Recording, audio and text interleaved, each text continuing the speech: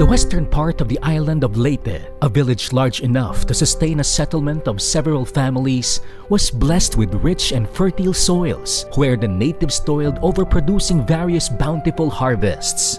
This village was then called Ormoc. Even during this early civilization, this small yet productive village had a well-developed and lucrative system of living. When the Spanish explorers arrived, changes began to happen through the years. One of these changes was the conversion of the many natives into Christianity when the Jesuits arrived in May 1597.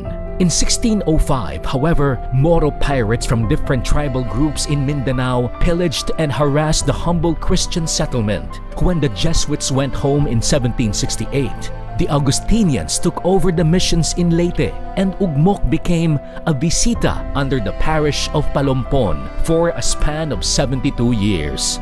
However, on December 21, 1850, Ormoc became a separate parish under Reverend Father Luciano Bibiano.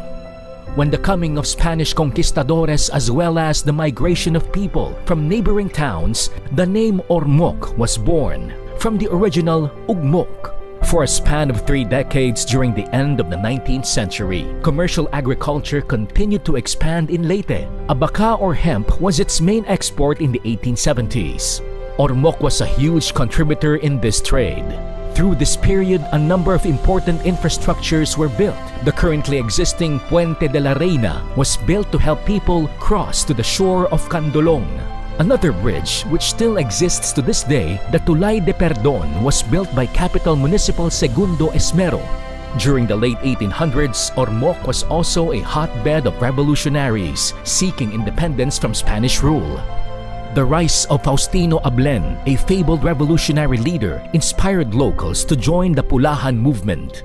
In a twist of events, Faustino's daughter Rosa later married a Spaniard, Don Felipe Larrazabal. The Larrazabal family would later become prominent in the growth of Ormoc after World War II. The golden age of Ormoc started in the 1920s, with the sugar industry started by the Aboitiz family. During this period, sugar was listed as one of the products enjoying privileges in the U.S. market, and the shift from abaca to sugar began. The Ormoc Sugar Company or Osco Sugar Mill was built in Ipil in 1919.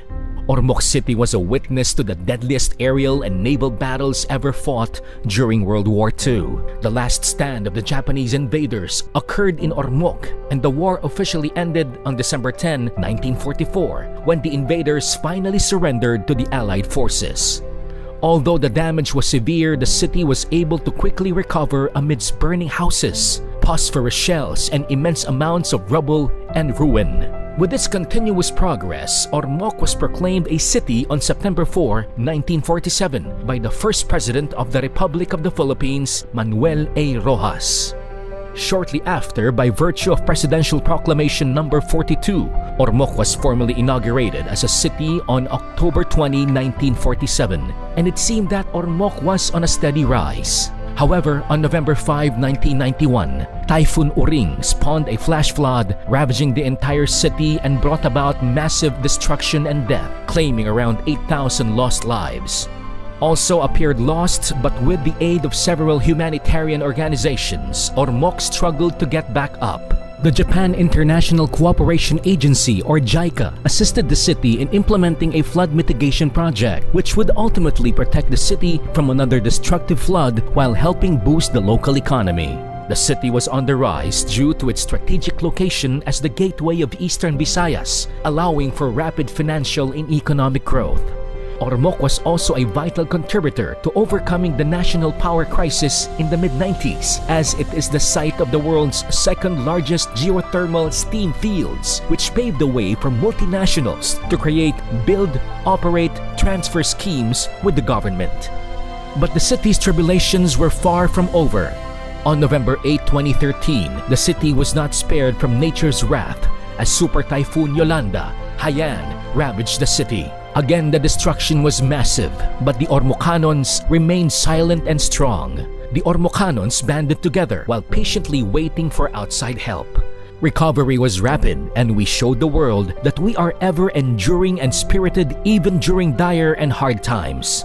Just 3 years after the devastation, Ormoc City is displaying steady progress and stability. From a small town with dirt roads and cobbled streets in the 1940s, Ormoc is now an expanding concrete jungle and home to flourishing businesses and institutions. Feast or famine, it will thrive and prosper. Ormoc will forever be a city of beautiful people.